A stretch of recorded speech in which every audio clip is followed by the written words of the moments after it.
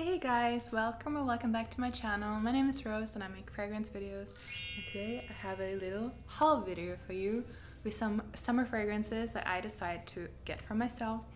And I also bought loads of samples, some new fragrances, some that I was interested in for a long time.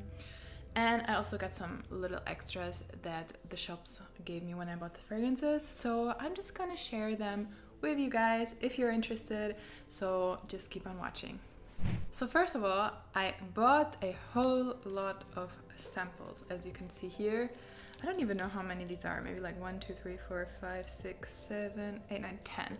So I have 10 samples here, but I'm not gonna share them with you right now because I'm gonna go through them, I'll test them, and later I'll tell you my experiences with these fragrances. We have here a variety of fragrances: Carner Barcelona, BDK, Une Nuit Nomade, Simone Andreoli, etc, etc.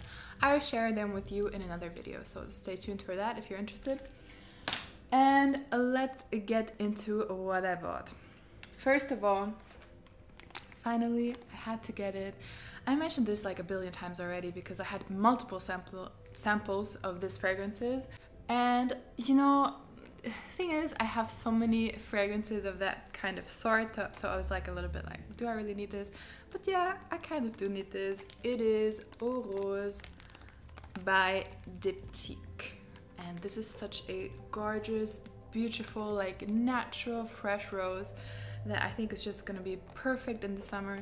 It does remind me somewhat of the Jo Malone rose that I have. Rose blush, not the red rose. It also kind of reminds me of Chloe roses, but this one is a little bit different.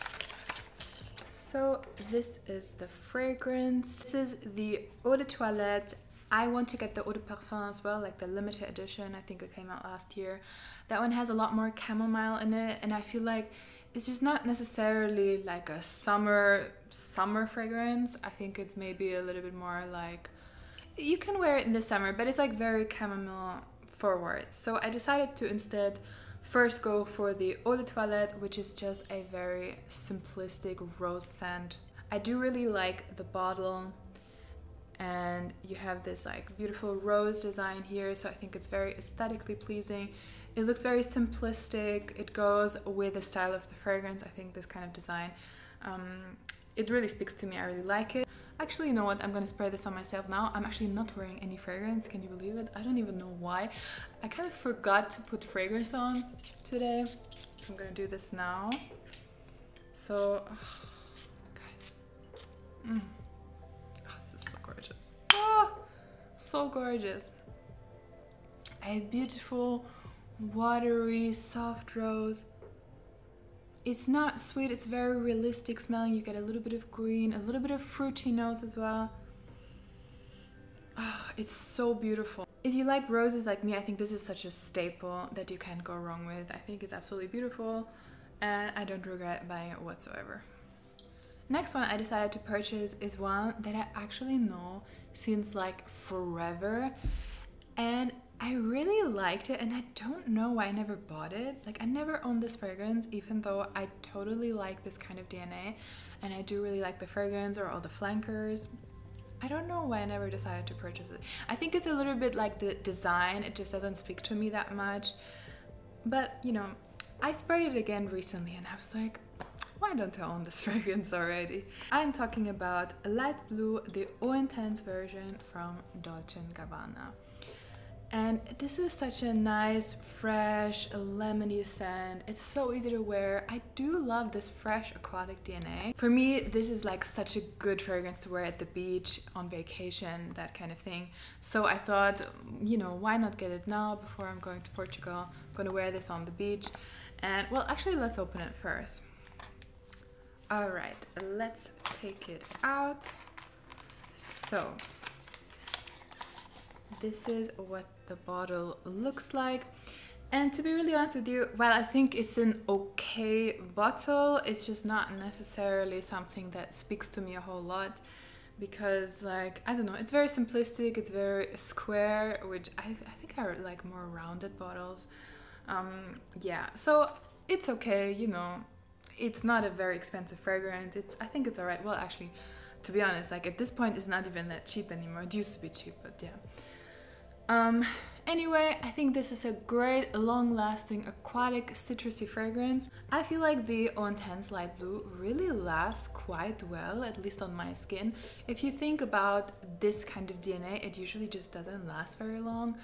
But I find with this one, like, I'm pretty impressed. I mean, it's not a beast mode fragrance, obviously, but considering, I'm pretty happy about it. And the dry down is very, very nice. Like, it's not only just fresh and citrusy, you also have like a little bit of muskiness, a little bit of like aromatic notes. It's very beautiful. Like, it becomes very, very beautiful also after a while on the skin.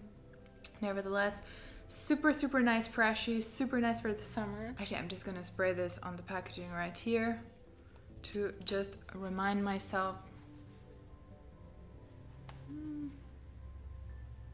Oh, it's so nice.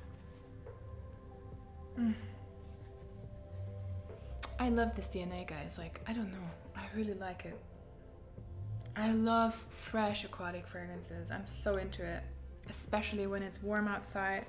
To have some nice, refreshing, citrusy aquatic notes. I think it's gorgeous. It just makes me feel like refreshed, alive, like I wanna, you know, just go out and do something. I think it's so underrated. I think it's so underrated if you ask me. I think it's absolutely gorgeous. Totally love this. Let's get into the next fragrance, which I do not know. And what I'm talking about is Bohemian Lime by Goldfield&Banks. This was recommended by Jus de Rose, and yeah, she was really excited about this fragrance and she thought it was like a great one. So I decided to go with her recommendation and buy just a travel size, okay? Didn't buy the full size because I don't know if I'm gonna like it. And yeah, I'm not gonna buy like 100 milliliter of anything if I haven't tried it. Usually I get samples, or I buy decants, or I used to actually have a perfume subscription as well. Actually, I haven't really tried a whole lot by this brand, but I do really, really love Pacific Rock Moss. Like, I'm obsessed with this fragrance. So I was hoping that Bohemian Lime could be one that interests me as well. And I do like my citrusy fragrances. A lime sounds like a good idea to me. So let's check this out together. It was a blind buy. So it looks like this. Pretty good to put in your handbag. Decent size. Let's try it. Just gonna spray this on the packaging.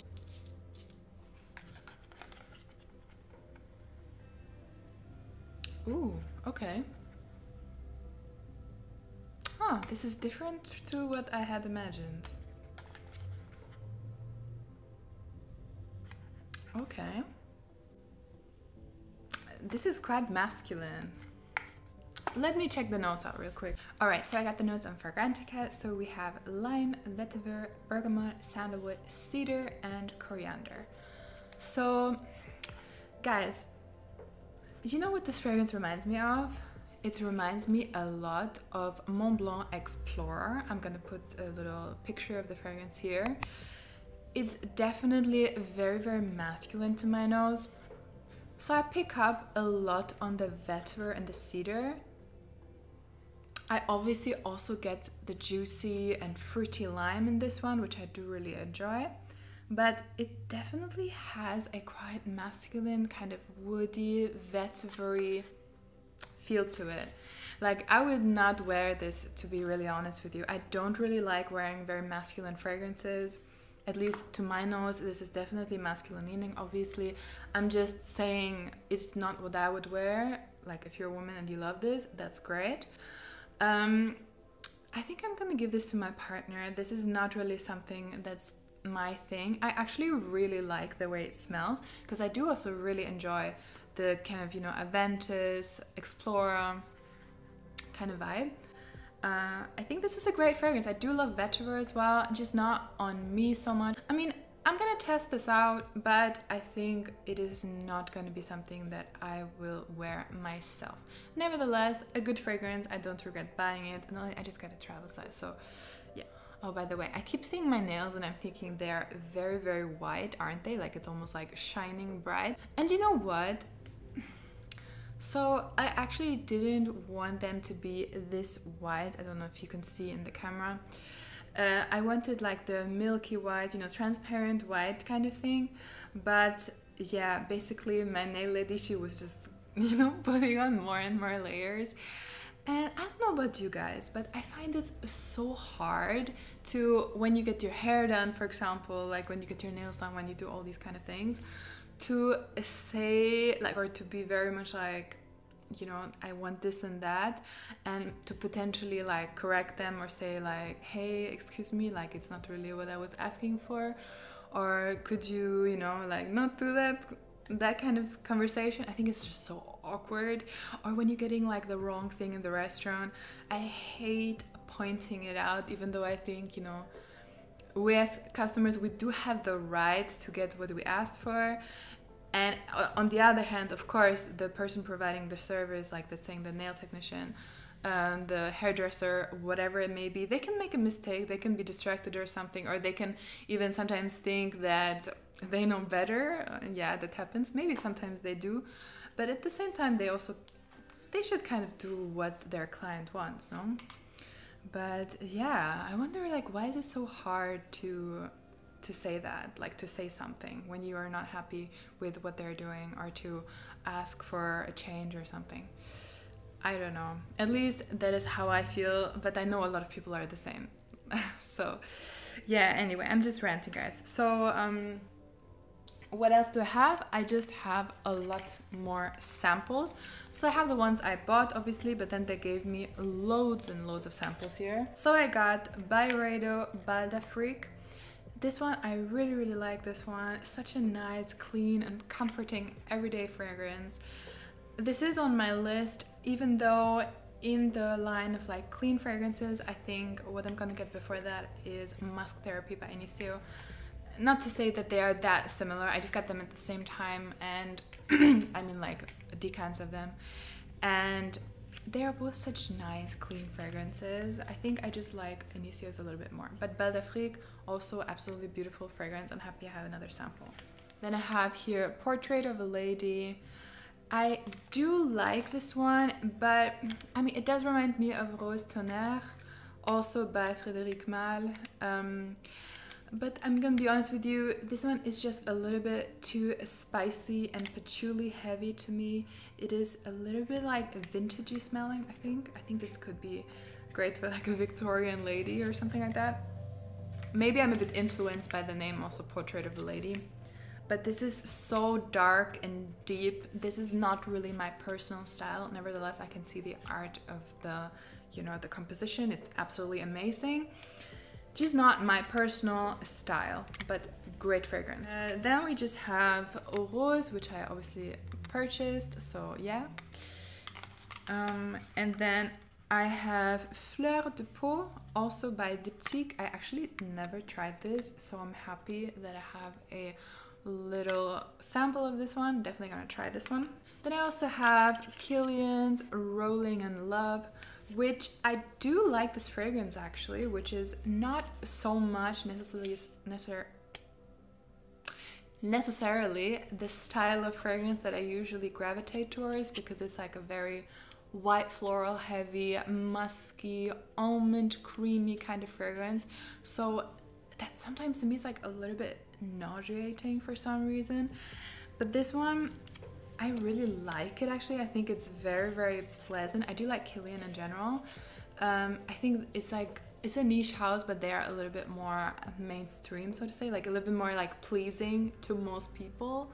I like the fact that this is kind of a little bit lighter. I don't find this heavy. This is quite light. It's very pretty. I do find it long lasting, but it's not very strong. It is a nice DNA though. I think especially if you like tuberose, musky, creamy, almondy scents, I think you could check this one out if you haven't already. I just find like the performance is a little bit like, it's a bit weak for the heavy price tag. And then I got some more samples. They actually had this special where you could pick 2 fragrances, I believe, as a sample. So let's open this. To be really honest, I don't remember what I picked. So apparently I picked Marbella by Carner Barcelona, and also Blanche by Byredo. So these ones I'm also gonna test and might put them in the video. Alright guys, thank you so much for watching. I hope you like this little summer haul of mine. And consider subscribing to my channel if you haven't already, and click that little notification bell. Like this video if you did like it, and I hope to see you in my next video. Bye bye.